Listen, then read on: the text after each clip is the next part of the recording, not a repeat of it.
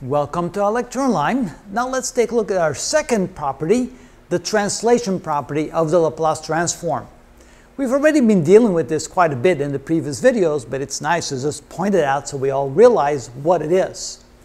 So we realize that the function in the frequency domain is simply the Laplace transform of the function in the time domain.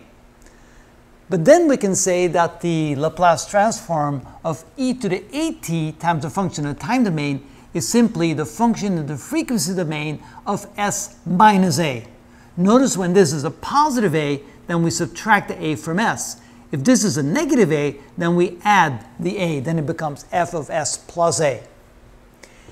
Well, then we also realize that if we take the inverse transform, the inverse Laplace transform of f of s minus a, then this would then become e to the at times the inverse Laplace transform of the function of s, not s minus a, which then becomes e to the at times the function in the time domain. So notice, all what happens is if we multiply the function in the time domain by e to the at or e to the minus at, then when we take the Laplace transform, we get the transformation of s minus a if it's positive at and s plus a if it's negative at. Let's do an example and see what we get. Here we have the inverse Laplace transform of 5 divided by s plus 2 squared plus 5 squared. That looks familiar.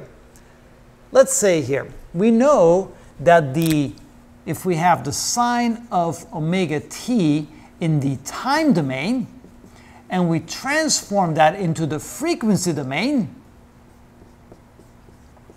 this would look like this. This would be equal to omega divided by s squared plus omega squared. But notice we don't have an s squared here, we have an s plus 2.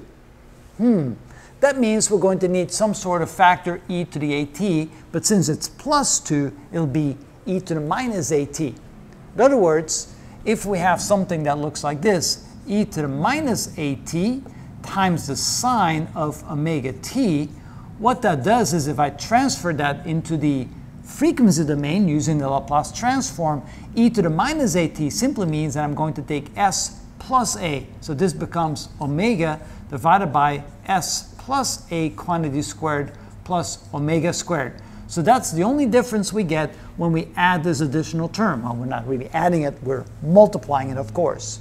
So when I look at that and I look at this, I can then see that there's a lot of familiarity between those two, which means then that the inverse Laplace transform of 5 divided by s plus 2 quantity squared plus 5 squared cannot be written as e to the minus, this is your a here, that would be minus 2t multiplied times the inverse Laplace transform if you didn't have a plus 2 here, and that would then be the sine of omega t. In this case, omega is 5, so we write the sine of 5t.